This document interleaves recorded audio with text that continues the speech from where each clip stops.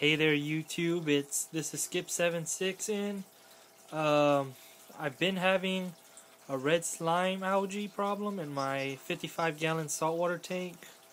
Um, as you can see, it's all over my sand bed, and I just don't like the way it looks. It really looks horrible, and it just really gets to me. As you can see, it's right here and on the glass, and then it's right back there in that back corner.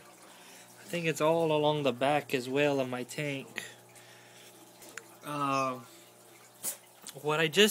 Before I made this video, I put in this medication, or it's a red slime cyanobacteria remover called Chemi-Clean.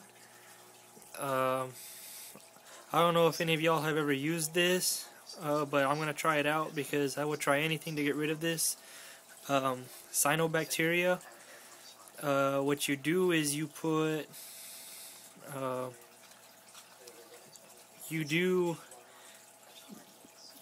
one scoop for every 10 gallons, and then you have to do a 20% water change after every 48 hours. So today is May the 2nd, so I'll probably have to do a 20% water change on this tank or about the 4th. And I've heard that after the second day you'll see results really fast, that the algae should be cleared up.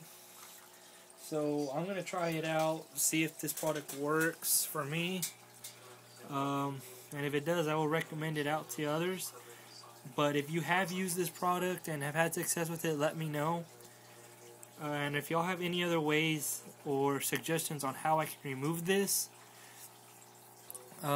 please give me suggestions. I just want to let y'all know that I have used RO water. I am not using tap water or anything like that.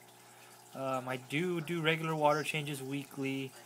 Right now I took out my carbon filters and I turned off my protein skimmer so I can keep all this medication in the water. But I don't know why my nitrates were pretty fine, I guess, but I don't know why this tank is like that. And I got an Odyssey power head right here. I've had another power head pointing straight towards the bottom. So all of that was good. The filtration was good.